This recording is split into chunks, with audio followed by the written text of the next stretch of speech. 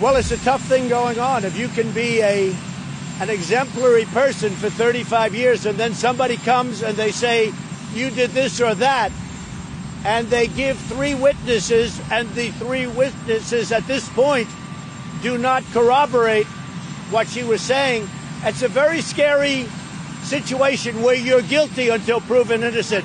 My whole life I've heard you're innocent until proven guilty. But now you're guilty until proven innocent. That is a very, very difficult standard. Say it.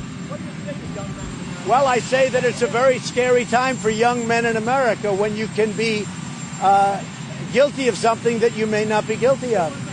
This is a very difficult time. What's happening here has much more to do than even the appointment of a Supreme Court justice. It really does.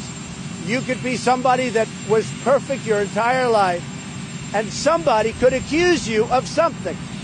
Doesn't necessarily have to be a woman, as everybody says, but somebody could accuse you of something, and you're automatically guilty. But in this realm, you are truly guilty until proven innocent. That's one of the very, very bad things that's taking place right now.